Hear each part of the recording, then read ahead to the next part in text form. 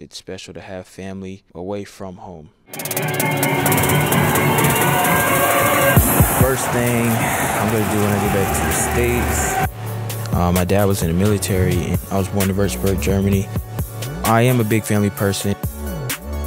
What's the first thing you're doing when you're getting back to the States? The first thing I'm going to do when I get back to the States is probably go see my mom. Go see my mom and the rest of my family. Just hug them, kiss them all, and just spend time with them. Sounds good.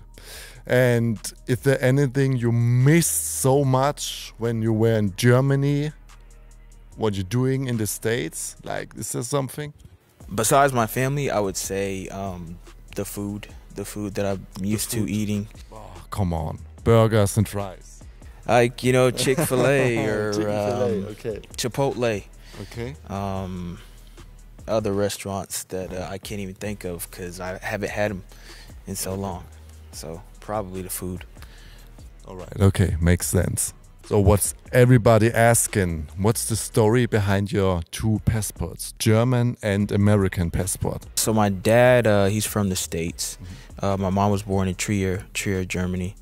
My dad was in the military, and he met my mom when he was stationed in Germany. And you know, my parents got married and stuff like that, and they ended up living here in Germany, in Trier. And then they moved to Würzburg, and that's where I was born. I was born in Würzburg, Germany. And then my father got stationed back into the States when I was 4, so then we moved over there. And I grew up in the States ever since then, and that's where my dad ended up retiring. And yeah, just been out in the States ever since. All right. And you got family here in Germany too, I heard, yeah?